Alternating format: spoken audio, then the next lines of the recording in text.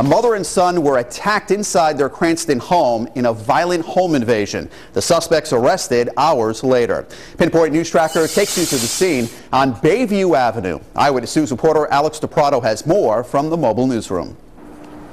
Cops found one of the suspects, Kaharni Che, not far from the shooting scene, and unbelievably, they found the second suspect hiding out in Che's home. The two men entered the back of this home on Bayview Avenue last night and in the basement demanded money from 18-year-old Marcus Goodrich, who was with his friends. His mother, 43-year-old Susan Goodrich, was upstairs cooking dinner, heard the commotion, and came downstairs. A struggle began, and that's when Marcus Goodrich was shot twice in the abdomen.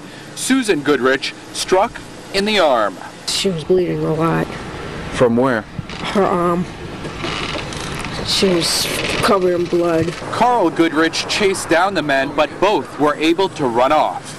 My roommate was taking trash out in the back, and he said he heard somebody yell or something, and a kid in a white t-shirt ran out the back of that house. Within moments, police spotted one of the suspects, 19-year-old Kaharni Che, crouching down by the steps of a hair salon on nearby Broad Street.